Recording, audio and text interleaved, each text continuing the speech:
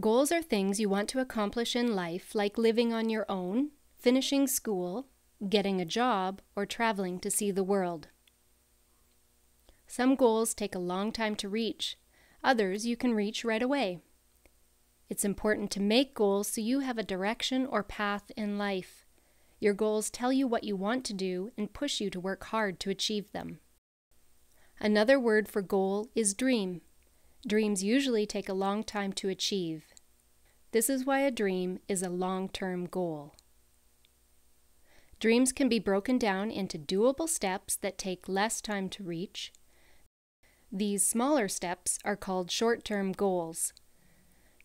Short-term goals are easier to achieve and move you closer to reaching your dream. Now let's see what you've learned about goals. Let's do the short and long-term goals worksheet in your passport.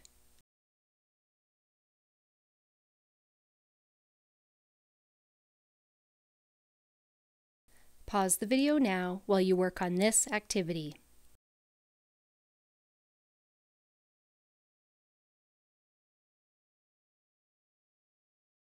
Self-advocacy goals are things you want to learn or achieve through self-advocacy.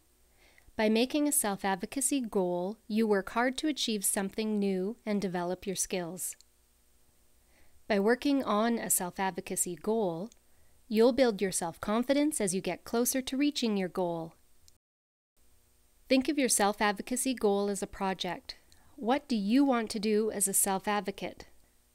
Some examples of self-advocacy goals are joining a self-advocacy group or advocacy group in the community on an issue that is important to you, making a presentation to others about why labeling people with disabilities is unfair, writing a letter to the government about your concerns, learning about candidates in your area and voting in an election, teaching your friends how to be a self-advocate, making a painting, sculpture, or video about your life experiences or about an issue that is important to you, joining an art, drama, or dance group to make art or performances about an issue that is important to you, or telling an interesting story about your life to an audience.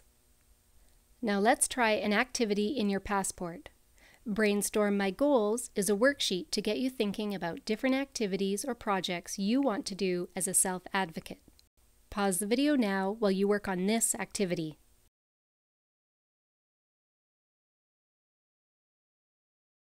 Now that everyone has made a self-advocacy goal, the next step is to make a plan.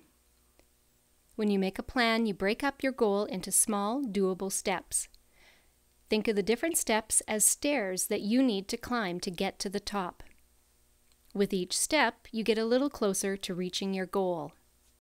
Now it's your turn to plan your goal. Let's do the Plan My Goal worksheet in your passport. Pause the video now while you work on this activity.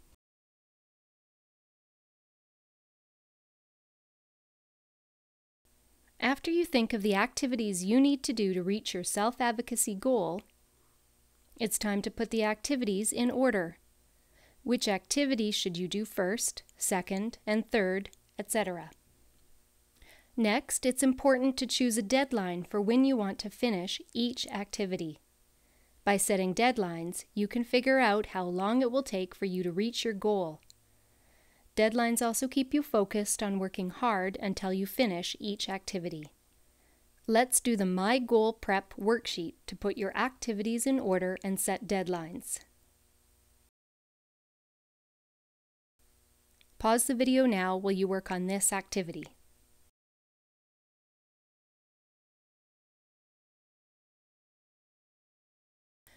Now that you've finished this worksheet, you're ready to start working hard on your self-advocacy goal. Excellent work! Use this worksheet to track your self-advocacy goal. Tracking your goal means keeping track of the activities you need to do and the deadlines you have set. Check off each activity when you finish it. Remember to celebrate along the way. Your circle of support will encourage you to keep going. Now you're on your way to reaching your goal. After you've worked hard on your goal, it's important to look back on your experience. Even if you didn't reach your self-advocacy goal, It's important to review your experience. You've learned something about yourself that will help you in the future. Remember, you can try again or choose a different self-advocacy goal to work on. Stay positive and keep working hard. Self-advocacy takes practice.